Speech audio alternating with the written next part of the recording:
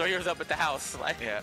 I remember I forgot which event it was, but it was like Anti was in top 8, and then like the people from Arizona, they would do the Wakanda chant. It was a great time, good time.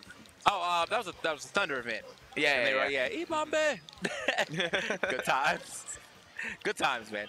But yeah, so we're getting into it very soon. So Cookieslayer now. Yeah, and of course Cookieslayer is also a player that is also in the Velvet Room right now, waiting on that Joker to come out anytime soon. As you can tell by the "Take Your Heart" phrase right there for his in-game tag. Probably as of right now, he's Young Link player. Yeah, yeah. He wants to play Toon Link, but the Young Link's just probably better. Man, I still like Toon Link, man. I just, don't get me wrong, I still think he's good, but yeah, I get why people are doing it, but I feel like the hipster in me has made me play Young Link or Toon Link more than Young Link just cause. I also really wanted to play Young Link too, because I thought like he was gonna be like an aggressive Link, but he's not.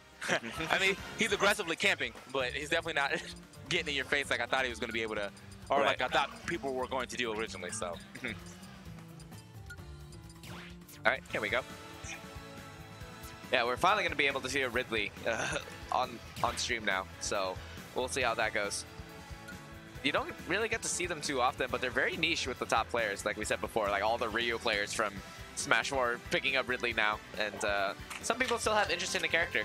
He's just very strange overall, because he's got a really large hurt box in general, but he's not a heavyweight, or not a super heavyweight, he's like medium weight-ish for some reason, so that means that he's susceptible to dying really early compared to a lot of the super heavies, and having that hurt box at the same time.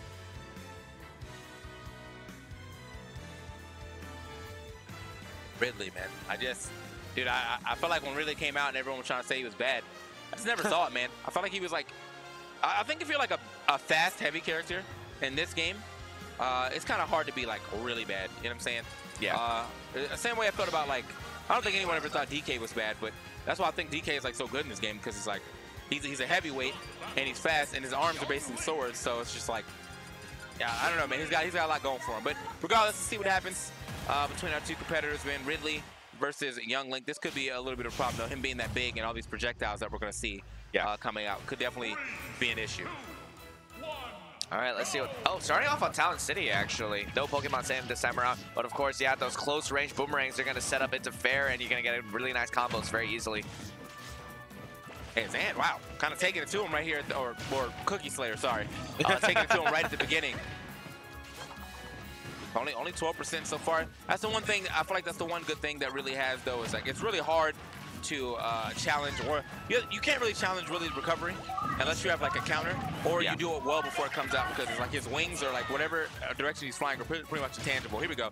Doesn't get the full drag, though. Good mash out. When you are under Ridley's percent, you can mash out really easily. Yeah. Oh, the boomerang comes back, able to set up into a nair. Oh, and I like that. Uses the up air to break the bomb that time around. Oh, face shot. Watch yourself. No jump read or anything like that. Uses that fair. I mean, that has a lot of range, so he's able to keep Young Link out very easily, especially at the ledge, too. No hardcore ledge trapping coming out from Cookieslayer quite yet, but the back air, that will be able to close it out there. Wow. Really like surprised that back air even popped off like that, but here we go. Getting the back air carries. Looks for, I think, an F tilt right after that, but it's a little off the mark. I like that. Okay. Big option. Double spinning attack. That spin attack doesn't send you outward, it will send you like straight up, so if you try to DI in for it, you'll pretty much set up into another up B. Very nice stuff. Yeah, that, I've seen you know, Young Link's also do up B or spinning attack into up air too, so he's got some pretty cool confirms off with that. Bomb hit him, should be able to make it back though. Yeah, multiple jumps should be fine. Oh, but nair! That actually will be able to do it. Like I said before, Ridley's not a super heavyweight, so he is going to die a little bit earlier to some stuff like that.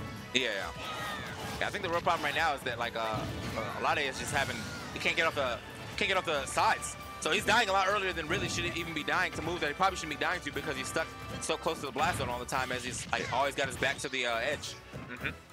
Ooh, the safe shield pressure. Trying to go for a shield grab, not quite finding anything though.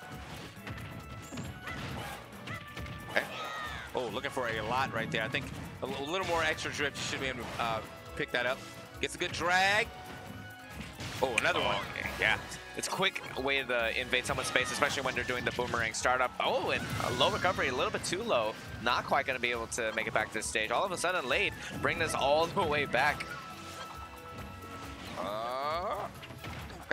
Down tilt doesn't get the up air though. I think that down tilt was a little too far away. So that's probably some pretty good DI from Cookieslayer. Yeah. He just needs like one good setup. Oh. Okay, down throw to fair. Yeah. Easy bread and butter from Ridley. Okay. Yeah, I'm gonna get through that. Yeah, gonna get through that every time. So even with the bomb being there at the edge of the stage like that, just him having those intangible wings and hitting so far up ahead of him or above him, is that gonna be enough? Yep. And that's really hard. Strength on it. Yeah, that's really hard to avoid. Just an arrow, just get hit by another arrow and then get chased down, and then you got the second one hit confirming into that nair. Really nice stuff from Cookieslayer, keeping his cool. Doesn't let the fear of Ridley get to him. Yeah, arrows are like really, really good in this game. Yeah, so it's just enough hit stun to like pop you up and not be able to do anything. And it's not like you just get hit and like stay on the ground because you get popped up. That's the really big problem with the fire arrows and dealing with them in general. Yeah. All right. So Cookieslayer in their first game pretty hard. Looks like Lade probably thinking about what he could do. You know what his next step is. If he has another character, I'm not sure. But I don't think the really matchup per se is like so bad that he has to switch. But I wouldn't be opposed to him switching either if he had another character. He doesn't switch though. Gonna go ahead and keep the Ridley going. See what he can do in the second game on, I think it was FD. Yeah. I mean, this allows Youngling to still set up for all of his stuff. I don't think it was really the platforms, but maybe it's just a comfort pick from Lade. I'm not 100% sure. Big damage right here already starting off. It's able to kind of confirm to a lot of these up Bs, or these spinning attacks. Oh. All right, still keeping up the ledge trapping. That boomerang not quite spacing itself correctly though. And of course that Ridley nair, we gotta talk about that. It covers so much space, dude. Man, yeah, how does he get off the edge? That's the real problem. Dan is playing right out of the area basically to where like he can get off the ledge with an attack because he keeps trying to come up the ledge before there. But Zan's like outspacing it just enough so he can throw a boomerang and then also get a confirm off of that. Wow, bombs all over the place too. I like the bomb traps. Yeah, it's very similar to like Snake, for example, where you can do the grenade traps on the ledge. The timing on it takes a little bit longer for them to detonate, so not quite getting the trap that he wanted. All right. Okay, try to hit the back air. Oh, damn. Jumped out of shield. Probably thinking that was an up tilt instead of the up smash. So that second hit scoops him up and the third hit finishes him off. Yeah. Okay, chomped. Yeah, he's going out there. Wow. Yeah. Deep edge guard. That time works out for Lade, though. So, I don't know, man. That squash strike must be popping off right now. So, but yeah, man. The deep edge guard, sometimes that's what you got to do, man. And that's, I think that's one thing that Smash 4 players sometimes struggle with is like getting out there because they don't, they're used to kind of just waiting at the ledge and go for the trump. So, but sometimes you just got to just get out there, force that air dodge out, force people to recover too low, whatever works.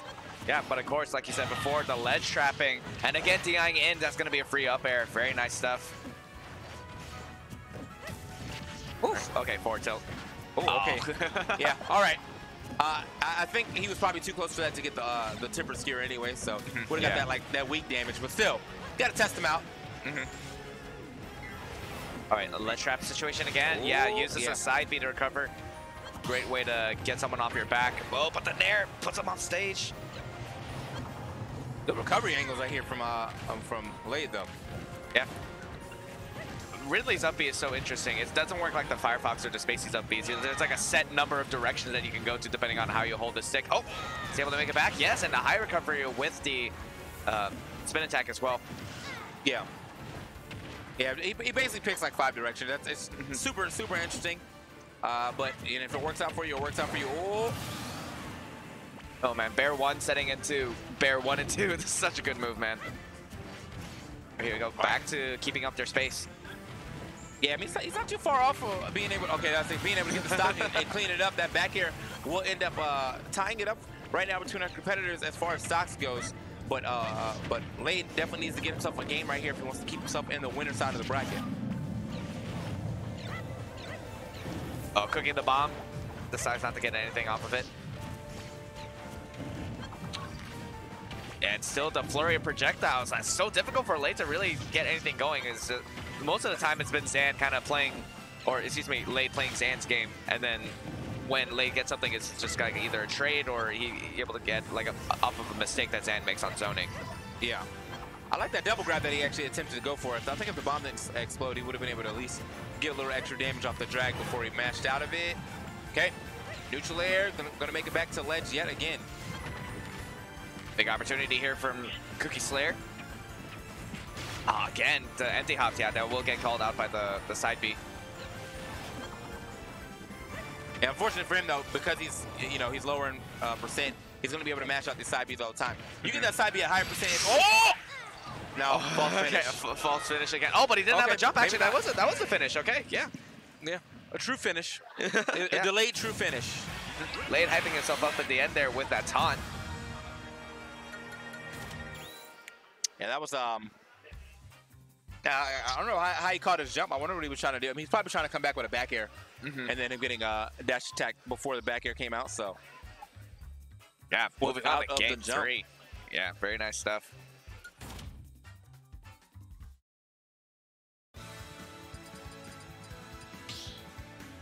Alrighty. Back to Town and City. There is no DSR, so you can't go back to a stage of two bans though, right? Yes, two bans. All right, so yeah, I mean, Town City is not a bad stage. I mean, with your guys' stage list, I feel like you definitely can ban whatever 2 stages you don't like and still be cool with all the other stages that are on. But like in other stages, it's like when Castle Siege on, I had to waste a ban on that because I just don't want to go there. I don't even want the opportunity, you know? Yeah, so. Exactly. All right, let's see what happens here in this 3rd game. Lade taking that 2nd game, a little unorthodox the way that one ended, but either way, looks like Zan is opting to kind of play the more of a defensive game this time around. As you see him, creating space a little more with these boomerangs, with these arrows. Okay, yeah, for the rollback.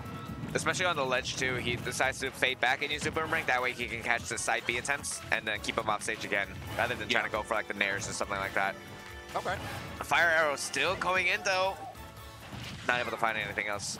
Dash attack clips him off stage. The fireballs, I mean, Youngling's recovery is pretty good, so avoiding the fireballs is relatively easy for him. Yeah. Oh, okay. He tries to air dodge back on the stage, but unfortunately for him, that neutral are going to be able to cover that option. Oh! Man, like, yeah, Zan is like, he's keeping the pressure up and he's in the right spot at the right time. It's just, as far as his execution on the right option, that's his best up. Like, that down there would have been godlike. That was good too. Nice bomb play, bomb to the up air, super high up there, so he was not going to be able to live that. Yeah, very nice stuff. Oh, yeah, and big combos already coming out. Instant affair, 60%. I just blinked, but he's still going on with it. Not going to be able to quite get the stock, but he's still going hard off stage, and the drift is not enough. Amazing 0 to death coming from Cookieslayer there. That was godlike. That's the type of 2-lane gameplay that I like to see. That makes me want to actually play the character. You know what I'm saying? He went in. All of okay, he's going in again. Tries to get another arrow. Scoop. Side B. It's gonna be enough. Yeah. Just enough stage for him to get that a little bit of extra damage, but also being that close to the edge.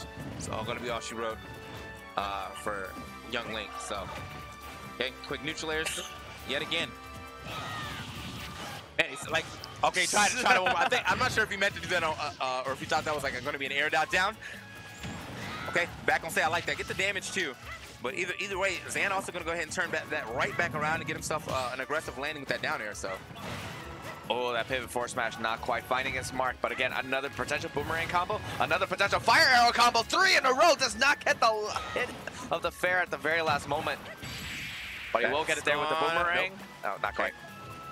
Oh, wow, the platform actually going to help out. Oh, but he does not punish that in the way that he should have.